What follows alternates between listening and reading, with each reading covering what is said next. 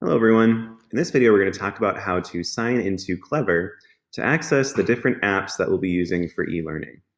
So the fastest way to find Clever is to type Clever log in the Google search bar. And the Clever login will be the first thing that pops up on your screen. So you click Clever login. If this is your first time signing into Clever, it'll bring you to a page that looks like this. It'll say login and search for your school. The fastest way to find Central Catholic, since there are a lot of Central Catholics, all these high schools and everything else, we type in Central Catholic School, and then if you want to find us really fast, you just type ARCH. And that's short for Archdiocese of Indianapolis, and that'll be the one that pops up right here. Just click that. It'll bring you to a page where that Archdiocese of Indianapolis is the first thing. And since everyone's using their Google email, we can log in with Google. When you log in with Google, since we've logged in before using our login account, we can log in with our adarowin@centralcatholicindy.org. And it'll bring us to this page where all of the different apps are housed. And that's it for logging into Clever. Some helpful things for Clever.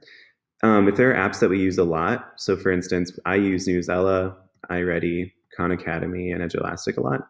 If I want those to kind of pop up to the top so I can find them faster, I can go down and put a heart on the ones that I use a lot, and then they'll move up to the top. Just like that. And then they are right there. And I think that's it for Clever. Okay, now let's talk about how to download and access Clever from a cell phone. So if you're using an iPhone, you can go into the App Store. On Android, it's the Play Store. You just click on that. You go to the search button in the bottom right, type in Clever. It'll be the first thing that pops up. And then you want the app that has that purple box with the white C, and you just download that. It'll download in the background.